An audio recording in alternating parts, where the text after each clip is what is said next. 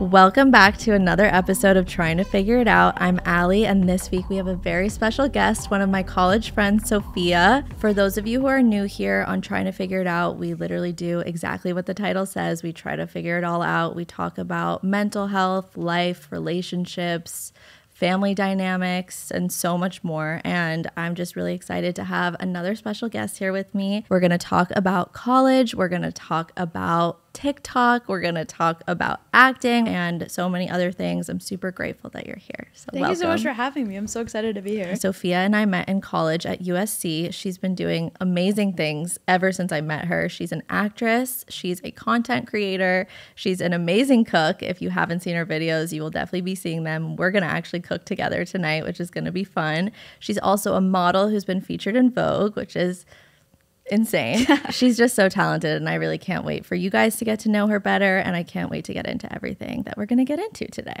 Okay, so you grew up in Costa Rica, which is really cool, and you came all the way to LA to go to college here. What made you choose USC, and had you spent time in LA before coming to USC? Not at all. At all. I had no idea what LA was. I had no idea what Hollywood was. I thought LA was like New York City. I really thought it was the exact same thing. But when so my dad's job moved us to Cleveland, and so I grew up mostly in Cleveland, Ohio. Shout out Cleveland. I just did a lot of theater, musical theater, and when I was about 13, 14 in Cleveland, they were shooting Fast and Furious, and there was some producer who was giving some sort of talk, and my mom was like, you have to, if you care about acting, you're gonna go and you're gonna listen to him. And I was like, great, okay. So my mom took me to hear this random man speak, and she made me wait until the very end to like introduce myself, and for some reason he was like, oh, I would love to take a meeting with you. And I was like, oh, that's really cool, I guess. And so I took a meeting with him. My mom obviously came to the meeting with me because I was like 13, 14, and he looked me in the eyes and he was like, your mom has to leave. And I was like, okay, that's fine. And my mom left, and he was like, do you want to do this for you, or do you want to do this because of your mom? And I was like, wow. Yeah. And I was That's deep. Right? How old were you? Like 13, 14. Wow. So she left the room, and I was like, no, like, this is my dream. This is my passion. This is what I've wanted since I was really little. But when I was really little, like, I didn't know what that meant at all. And he told me, you know, I think it'd be smart if you went to an acting program for summer and did acting, you know, 8-10 hours a day and find out if that's actually what you want. And he recommended USC. At that point, I was playing ice hockey, and I went to boarding school. I could so see you playing ice hockey. No, that's so that's like a whole, another side note is like my entire life was hockey. I was obsessed with my older brother and like just doing what he did, and he played hockey, so I played hockey. It was kind of my thing. Like that's all I did. I was very athletic, very into sports, very tomboy. So like my goal when I was really little was the NHL, and then I got a little bit older and I was like, wait, I'm a girl. Can't go to the NHL, but I can go to the Olympic team. So like my goal was the Olympic team. And so it was like, okay, like what do I do? What are the steps to get there? And then it was the U18 national team. And so I went to the national camp. I did all that. And so like it was really intense, like actually really, really, really intense. Then when I got to like, you know, 14, 15, I was like, what future is there for a woman in hockey, to be honest? I had always had acting going on and kind of in the back of my mind. So that's kind of where that transition was. So I applied to the USC acting program, got in. They had us doing acting from like 9 a.m. to like 7 p.m. every day for about 6 weeks, I think. Wow. And I fell in love with it. So once you got out to LA, you went to USC. What has like your acting career looked like? Like what are some of the roles you've had? What are things that you've done to like advance your acting career? I had no idea about agents. I had no idea about like I had literally knew nothing at all. Like my family is not in the industry at all. Like you had to like immigrant really parents, like yeah. But I had this mentor that I mentioned earlier who helped me a bit. Kind of like was like, hey, you need to learn your shit. But yeah, so got to USC. They highly discourage you from auditioning outside of college at all. Really? That's unique to USC. UCLA is not the same. Most schools are not the same way. But the reason USC is that way is because they're like, hey, if you are here and you're in this program, you're here to learn, you're here to educate yourself, and you're here to train yourself. Right. You don't need to be working professionally. If you want to work professionally, you don't need to be in the program. Like it's one or the other. Right. Did you like that or? No, I hated it. I just got to LA. I'm starting to get some opportunities with work, and you're telling me not to pursue them. Right. I mean, I still made every class. I still did what I needed to do and did my homework and all that. But I started doing commercials, and like maybe a month in, I booked a Ford commercial, which is cool. They filmed it at Jimmy Kimmel. It was just cool to have people like do my hair and do my makeup and like whatever. And then from there, I got a few commercials. I did a Taco Bell commercial. Summer between freshman and sophomore year, I had a surgery. I had a wisdom tooth surgery that like went horribly. Like it was like worst case scenario. I ended up in the ICU. I was like, my parents were like, I'm Catholic, or I'm not Catholic. I grew up. Your Catholic. family. I grew up. My family's Catholic. You were raised Catholic. I was raised Catholic. Like my parents called a priest to give me my last rites. Like I was like in the ICU. Like I was about to die. Because that's how bad the surgery went. Actually, I had an internship I was so excited about at CBS. It was like a random like mailroom intern at CBS, but I was super excited about it. Lost that internship. So, had that whole debacle. Yeah. Stayed at home for a while. Basically, no, stayed at home the whole like summer, and then came back to LA like maybe a few weeks before sophomore year started. Mm-hmm. And then signed with Abrams artist agency, which no longer exists. They converted to A3, pretty big agency, and I was A3 is huge. Yeah. So I was stoked. Pretty shortly after, got an audition for Modern Family. Okay, and I was gonna ask you because I remember I was watching Modern Family. I couldn't remember the show until you just said it, but I was watching and I was like, I literally know this girl. Like, I swear to God, I know. And then I replayed the scene like 4 times. I was like, yeah, that's definitely her. What was the role? What was it again? I have to remember. I was Nolan Gould's girlfriend that he cheated on. Yes. My name is Carla. Yes. It was amazing. But like when I booked it and I ended up shooting it, I got to set. We shot in Malibu. And I got to set and they had a whole trailer for me. Whoa. and it was like 6 a.m. and some assistant came up to me and was like, hey, like, what do you want for breakfast? And I was like, oh, like, what do you guys have? Like, I'll eat anything. They were like, oh, like, we'll make you anything you want. Because I came on. I came on in season 9. So like they were doing the thing. Yeah, they had a lot of money in their budget. They were deep in it. And so they were like, literally, we'll make you whatever you want. And I'm like, what do you mean you'll make me whatever I want? I just remember thinking, I'm like sitting in this trailer and I'm just like, this is crazy. Yeah. After that, it was radio silence, honestly. Yeah. I thought that would be the ball rolling. It's always like that. Yeah. The thing you think will like be your moment. Like right? Sometimes it's like I mean, I was stoked. I'm like, I'm on Modern Family. Are you kidding me? I just shot a few scenes on Modern Family. Like, this is the dream, right? My agent at the time, he wasn't doing much for me at all. He ended up getting fired, and I got a few auditions like here and there, but like no one was really like on my team. Yeah. And I was like, well, shit, I need to find someone else to represent me.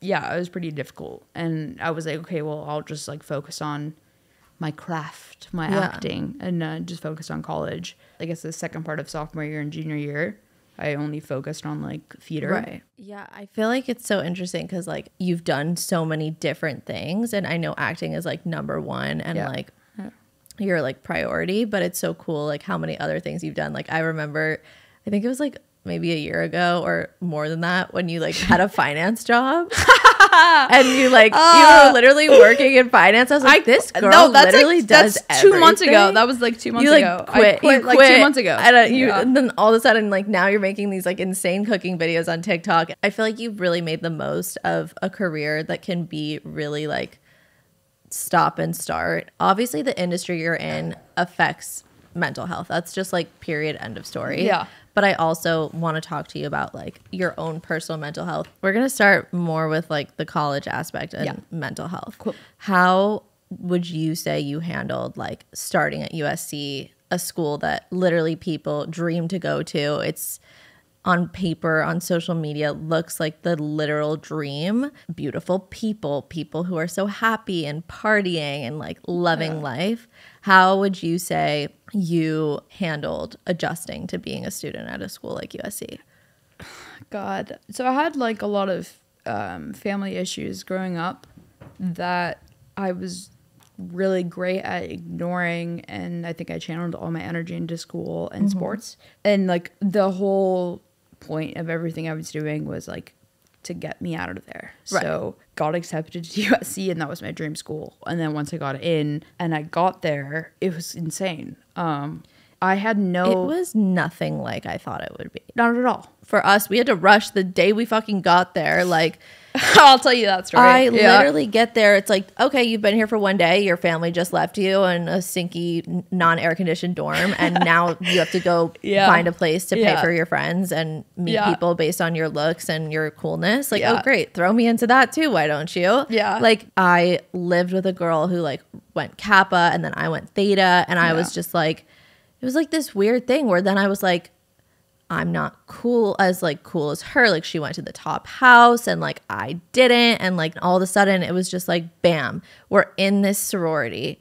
We have a pledge class, a group of girls who are just instantly our sisters and our best friends. Yeah, of course. Meanwhile, I don't know any of you. Like it just all happened so fast. And I was just so shook. And I felt like I missed something because I was like, how are these girls in my sorority already so close? And I don't know who I even know or like or who I'm going to hang out with. We go to the first fucking date dash and everyone knows each other. And I'm like, wait, did I miss an event or something? Like, why don't I know you guys? It was intense. So I didn't rush freshman year, but I had the best friend group I could have ever asked for freshman year. I just had like a really diverse group of friends, and we just like loved each other and hung out and like supported each other and all this. But I remember I was sitting on a bench and an elevator opened. There were all these girls that came out with like really cute dresses and whatever. They were going to rush. And I was trying to be friendly. Like I'm not super extroverted at all. Yeah. But I was trying to be like extroverted. And I was like, oh my God, where are you guys going? And they were like, we're going in a rush. I was like, guess I missed it. And I just remember thinking, I'm like, all right, well, I guess I'm not rushing this year because it's happening rushed right now. And it was like the fucking third day of school. Like it was literally like the third day of school. So I didn't rush. And I had the most incredible I had such a good freshman year. But I also remember going to Teak, and there was this guy that came up to me and asked me what house I was in. And I said, oh, I'm not in a house. And he just like walked away from me. It's so and that happens crazy. That happened to me so many times freshman year. I swear it happened even if I said Theta. Really? I swear to God. That's disgusting. Oh yeah, I'm not. That's not surprising because you're not TG or Kappa, so they walk away. People were just like shitting on me for not being in a sorority, but like to be honest, I didn't care that much because like I had really good friends, but at the same time, I still felt that kind of like I'm missing out on the USC experience. Yeah. So like, let me rush. I had honestly a really easy experience. Yeah. I think that comes though with having been there for a year. Like you're already like, I was a sophomore. You know what you're signing up for. Yeah, you've seen it. You've been to parties. You've been to the frats. Like you get a sense of like what the vibe is. Like as a person who literally had to do it, my dad had just left, and then the next day I have to like go. No, it's absurd. Like no, I can't imagine. It was a mess. I was like sad and scared and anxious and homesick and just overwhelmed in every aspect. I like agree. There's perks. Like I always want to sound grateful at the end of the day because like to have been a person who was able to afford being in a house, to have been a person who was able to get into a house, to not be judged for like my looks. There's a sense of that where I always like to express like self-awareness. I mean, it was hard for me mentally, but it was easy in the sense that like I went through rush, I did it, I got into a top house and it happened. Right. On top of it being like very exclusive, very problematic for so many important issues, the way you're being judged and having to feel like this is the only way that you're going to have a valuable college experience, to me is just like such a horrible narrative to put into a young 18-year-old girl's mind. And I remember like senior year of high school, like we would all look up, I'm schmacked. Yeah. I don't even know if they exist anymore. I hope but not. I also hope I really hope not too. But I remember looking up I'm Schmacked videos, thinking they were the coolest thing ever, and I'd watch these and like I didn't party in high school at all. But I would watch these I'm Schmacked videos on YouTube thinking like, oh my God, this is the coolest thing. A lot of them were at USC too. Ever. No. But so there was the USC video. There was the USC one. And I remember I watched that USC video over and over and over and over again. And then also once I got in, I watched that video like 50 times more. And I was like, this is where I'm going to school. Yeah. This is the dream. And so like I had this idea of USC of the I'm Schmacked video picture, of like, oh my God, it's all these beautiful blonde people in bikinis dancing. I'm not even blonde. I'm not even, like whatever. But I'm like, oh, that's the dream, right? Like you go and you're just like, and then I got there and I'm like, whoa, this is not what it is at all. I was so shocked. Like when I got 100%. I didn't even. It was such a culture shock. Another thing that you talked about was like all the girls being so beautiful and all of this. Like USC starter pack, 2 stacked Cartier Love bracelets, a Celine bag, and like anything superficial you can imagine. In my head, I was like, I'm 100%. Not cool if I don't have that. Yeah, 100%. In my mind, I'm like, I need to get a purse because where I lived, you don't bring a purse to dinner. You put your wallet on the fucking table and you sit at your dinner. And when it's time to pay, you grab your wallet off the table and you give them a card. That's it. Yeah, like I didn't have a purse. I had a little like Stella McCartney wallet, and that was like the nicest thing I owned. Thank God, yeah. And that was it. Like I didn't have a purse. Like I didn't even think to need that. And then I get to USC and I'm like, oh fuck, yeah. What the fuck is this shit? I'm saying this as a person who comes from privilege, and that says something. I was, and that says something. Like, it was just crazy to me. Like, I just have never seen anything like it, and the body image issues, everything. Like, I was just a poster child for comparing myself to everyone. I want to talk more about like your personal experience mentally at USC, how it affected your mental health and how Greek life affected that, and just more so like how you navigated your college experience. So I had a similar experience of the purse. The purse was like such a big thing. Like my mom's from Costa Rica, third world country, big TJ Maxx girl. So I did not grow up with brands at all. And I got to USC and it was not super bad freshman year because I wasn't in Greek life. And then I joined Greek life, and I remember people would say, you know, like when you're rushing, you should wear certain brands and whatever. But I didn't own those brands, to be honest. So I was like, can't wear them, don't own them. Yeah. But I felt super out of place. And I remember there was like someone's birthday party at Bakari. So what is it? Bakari. Oh and every girl there had these $500 dresses and these $3,000 purses, and I'm like, can't do that. I can't. Like my parents don't give me any money. Like this is my own money. From babysitting when I was 14. Like where am I getting? Like where do you guys get these money from? I don't know. I don't understand. I didn't have the money to spend, and I worked in college. I worked 2 different jobs in college, and I felt really embarrassed because I felt like I just had this reputation of being like poor, and I grew up, I mean, I went to private school my entire life. I've never been in public school my entire life. Like, so I grew up with a lot of privileges that a lot of people don't have, and I still felt really freaking poor. I was so self-conscious all of college. I like didn't want anyone to know that I had a college job, because none of my friends in my circle at all had a job. Their parents just wired the money. I was paying my own dues, and those dues were thousands of dollars. I would go to these events, and I was like, I don't even have fun. I don't even like going out at these these events. Like, I'm spending thousands of dollars for what? Like literally for what? Not a vibe. You talked a little bit about how when you went to USC, you had you were trying to get away. You were trying to get away from childhood stuff and things that you've been through. Do you feel like things got worse at USC? Do you feel like you were able to at least process your own family stuff at least in a separate way and get through other demons that you were facing? Or do you feel like everything built up even more so from your college experience?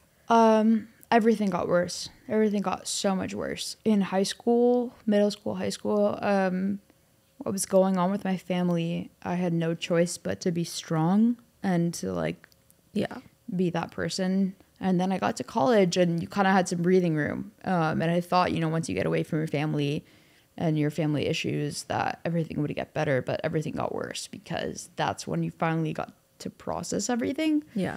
20 years of trauma hit me really freaking hard. Yeah, it's a terrifying place. I felt really alone. I never had anxiety ever. And then I had the worst anxiety where I was like trembling all the time and I like couldn't breathe. And I was like, wow, it feels like there's an elephant sitting on my chest. I feel like you're dying. Yeah. No, literally, you feel like you're dying and you're like, what the? It's almost hard to believe it's anxiety. Yeah. You literally feel like you're having a heart attack. And you're like, what am I supposed to do? And you're like, but you still have to go to class. You still have to do your assignments. Like, you still have to go to musical theater practice. Like, you still have rehearsal. And that's what happened is, like, everything hit me really, really, really hard. And I felt like I was dying. Yeah. And I didn't know what it was. And then there's the whole body component to things, the whole eating disorder component. Never had eating issues. Always been like very active my entire life. Like always been very into sports. And then I moved to LA and then I went to USC and then I met all these girls, especially in Greek life. It was kind of this culture of eating disorders that was really insane to me. Yeah. And I got into modeling a bit. And then, you know, I'm 5'4". I never really cared until I moved to LA. And I'm like, shit, like, I would book so many jobs. If I was 5'9", I would book so many jobs. But I'm 5'4", and so I'm not getting considered for these, like, parts. So I thought, like, let me compensate for my height with weight. Yeah. And so I was like, all right, like, I need to lose weight. And I went home after freshman year. My mom made a comment, you gained a bit of weight, you know, freshman year. And I was like, oh, crap. Well, and so I got really into health and fitness. That evolved quite quickly into, like, obsession. And then I became full-blown anorexia. And it just got to a point where I was, like, scared to eat anything. Like, I was not eating. It was so toxic. Yeah. But that's kind of, like, like, my friends were also doing the same thing. There was no one around you to, like, say, hey, I'm concerned. Yeah. Because they were all, if anything, but I had professors say things to me. Like, I had, like adult men say things to me being like, hey, are you okay? You don't look okay. Right. In terms of depression, I've struggled with that as well. Not as much as anxiety. Anxiety is, like, my main thing. Yeah. Depression, I, like, move in and out of. It got really bad junior year of college. That's when I got cheated on, and I felt like if I was prettier, if I was skinnier, if I was this, that, whatever, like, if I was better, this wouldn't have happened. Yep. And that was the second time I got cheated on, and so I just felt like, what the fuck is wrong with you? Yeah. And only makes it worse. Yeah. And so that kind of spiraled my anorexia. And it got really, really bad. And then I went into senior year of college and I was graduating early. Honestly, it worked out great, thank God, because I went into treatment for an eating disorder. That was kind of my introduction to realizing, like, how messed up a lot of my habits were that I didn't even think were, like, wrong, because so many other girls at USC, so many other friends. It's more uncommon to not have it. Right? But, like, that's the thing is, like, most of my friends would have all these habits where I, like, would repeat their habits and I didn't think there was anything wrong with it. But, like, they're really unhealthy. How are you now? How do you feel now? How do you feel post-college that you're away from that? Right. Like, that force to be in that place, to be around those people. Well, thank God I am in a much better place with eating disorder stuff. It took me a really, really, really, really, really long time. With an eating disorder, at least for me, I think about it every single day. Every time I eat, I think about it, but it's not so bad that I won't eat because of it, if that makes sense. That makes a lot of sense. You know what I mean? So like, it's like, there was a point like half of sophomore year, junior year, and senior year, I wouldn't eat bread. I wouldn't eat carbs. Like, that's insane. I love bread so much. Yeah, I like love like bread. All I food. do is eat fucking pasta. So like, literally, it was terrible. It was terrible. Like, I was scared of white potatoes. Like, I was scared of quinoa. Like, it's like stupid. Like, things that are objectively healthy for you. Yeah, I was terrified of, and I'm no longer that way. Like, I'm not restrictive. It's just at the point where I think about it. Yeah, but it's still a part of it's a part of me, but I don't let it control me. Mm-hmm. I'm pretty grateful that on social media I haven't been called mean names regarding my weight. Yeah, because I've been scared of that, of people. I think I've gotten one comment of someone calling me fat on the internet, but that's one comment, so it's fine. So I'm grateful for that, because I know that's like an issue for a lot of people. Have you gotten the opposite? Like, what is, like, as a person who is in recovery and has struggled with an eating disorder, what does it do to you when someone comments that you're really skinny, or comments something about your body in a positive way to them, but in a problematic way also? Any comment that is positive means nothing to me, to be honest. Literally nothing. Like in one ear and out the other, like almost. 100%. Like, I was telling my mom the other day, I'm like, sometimes I just like, I'm going through these comments and they can all be the most amazing positive, like, oh my god, you're so beautiful, you're so whatever. I'm like, it means nothing to me. Yeah, literally nothing. Like, I would rather not have any comments. Yeah. Well, thank you for sharing that. I really appreciate it, and I know that my listeners will too. I guess we'll use this as a way to transition into what you're doing now and TikTok. I know you as an actress. I also know you as like a foodie and a person who loves to cook and do those kinds of things. So I think it's really interesting that like your TikTok platform is very much food, like food based, you cooking, you like doing your thing. But like, I also know you, and I'm like, her thing is also acting. So it's like, what made that be your lane on TikTok, and where do you want it to go, and where do you see it going? Mm-hmm. There were 2 people from USC who blew up on TikTok. Both guys. I was just like watching them do their thing, and I was just like sitting by watching them do it. And eventually it got to a point where I'm like, I follow all these food content creators. They're like barely any women, like at all. There are no women. And I was like, I cook all the time. So like, why don't I just start, like, let me just try. Let me just like post something and see what happens. And so I posted a few, maybe like 2 or 3, and you know, they got like a couple hundred views, like nothing crazy. And then my mom and little brother were visiting, and my little brother was like, whoa, dude, like your video got 10,000 views. And I'm like, 10,000 views? That's crazy. And I was super excited, and I was like, that's so cool. And so I was like, you know what, like, let me start putting like a little bit more effort into this and whatever. And so I just did that. But I posted a video and it got like 50,000. I'm like, oh my God, 50,000. Yeah. That's crazy. Like, here we go. Yeah, exactly. So I just like kind of kept going with it. And then I was like, I just like really love doing this. Like, it's really fun. Yeah. And like, I have a Sony camera. And so I started just shooting on it. And then a video got like a million views. That's insane. And like I had like 50 followers on TikTok at the time. And then I had like 10,000 and then 30,000 and 40. And it just kind of like grew from there. And I was like, wait, this is really cool. I really love doing this. So I just kept shooting videos when I wasn't working at my like 9-to-5 investment job. And it kind of just kept growing, and started having brands reach out for deals. Yeah. Started making a little bit of money. Yeah. It just kind of grew from there. Yeah. And then I mean, it literally comes up every day for me. Well, good. Like all the good. I'm glad the algorithm's working. The algorithm is working. Good. I see it all the time. Good. But yeah, it just got to a point where like I could sustain paying my rent. Yeah. And doing all that. And I have so much more time for acting. the goal is always acting. Like, of course. I think TikTok is an amazing platform. I am so grateful because it's helped me so much. For sure. Like, within like a week of one of my videos going viral, I had a meeting with the Nickelodeon executives for a TV show. I had so many opportunities I would not have had otherwise.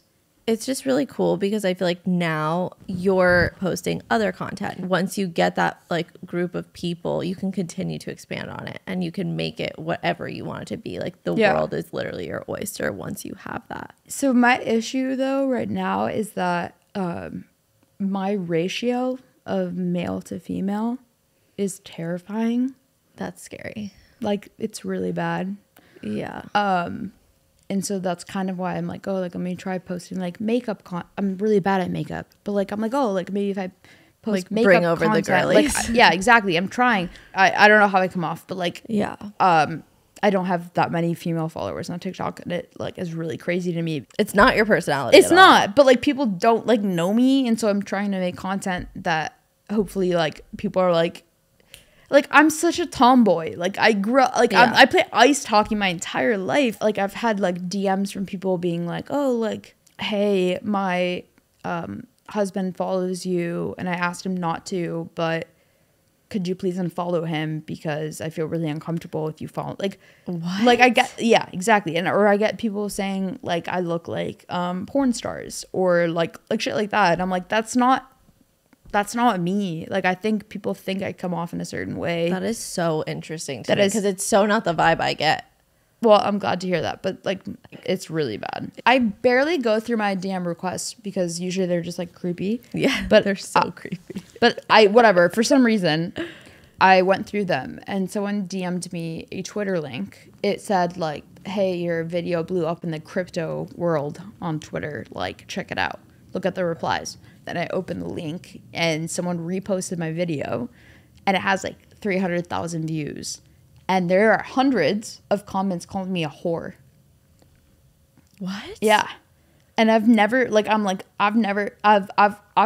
called a whore. Like I don't sleep around. Based on your content, that's just so not energy. It was just crazy because I was like, it was like 2 days ago where I'm like sitting in my bed and I'm just like scrolling through Twitter. I don't even go on Twitter and I'm like, there are hundreds of men calling me a whore.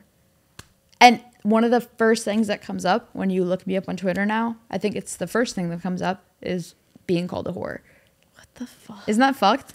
That's horrible. Yeah. I'm telling you, I see your videos in my feed every single time you post. I'm telling you. No, but literally. There is no like anything to me that's giving like sexual the thing is vibes. like I'm literally like, my mom follows me. I'm not embarrassed to show my mom. So like if you want to fucking call me a whore, fine. I've never been called a whore in my life. Yeah. And seeing hundreds of people call me a whore is scary. No, that's scary. I have one more question about TikTok. You opened up about having an eating disorder. You opened up about so many different mental health struggles. Now you're in a world where you're blowing up on TikTok with something that is important to you and you love, but it also is somewhat aligned with one of your biggest struggles, one of the hardest things you've been through in your life. Yeah. And then on top of that, you're receiving, unfortunately, and so not deserved internet hate. How is that affecting your mental health? In terms of the food aspect, it doesn't really impact me that much. Like, I'm really fortunate that I'm in a good place with my eating disorder. I'm so glad to hear that. It's hard, but yeah, it's taken years. My therapist is like, you're going to deal with this every single day, maybe the rest of your life. You don't just like wake up and think, oh, like everything's fine. But like not letting it impact you is for sure the difference. So, yeah. Well, thank you for sharing everything. Of course. This has been such a fun interview. I know. I feel like we could just go on for hours, honestly. Before we wrap up, in every podcast episode, I love music, so we always bring music into it at the end and try to end on a more lighthearted note. It's called Al Piece 3. It's basically we pick 3 songs every episode that we add to a playlist. I think for this one, it could be kind of fun to do. What were like the 3 biggest songs we were jamming to when we were at USC? Oh, wow. Like our 3, like when you look when you look back at USC, what were 3 songs? I hate to say Mr. Brightside. Obviously. It has obvious. That's the first thing that comes to mind. 100%. Mr. Brightside. This song. Oh, 100%. 100%. Yes. Okay, it's called This Girl. And that song, like, will always remind me of any college party. Yes, like that was such a big one. There has to be like one like rap song. It's Goosebumps. Yeah. Travis Scott. I get those goosebumps. That was everywhere. Yeah. Or like You're at Lambda. Like You're at Lambda, Black Beatles. Or Black Beetle. Those are both.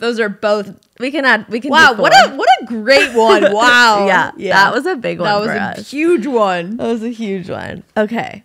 We're going to wrap up this part of our episode. We're going to get into the kitchen and get cooking. I'm excited for you to teach me. I have no idea what the fuck I'm doing in the kitchen. Yeah, I'm excited to cook with you. I want to say thank you again. I'm just so grateful, and I can't wait for everyone to just learn from you and get to know you and follow along on your journey. And yeah, so thank you so much for having me. You're the best. Thanks. Fight on. Fight the fuck on. Fight the fuck on.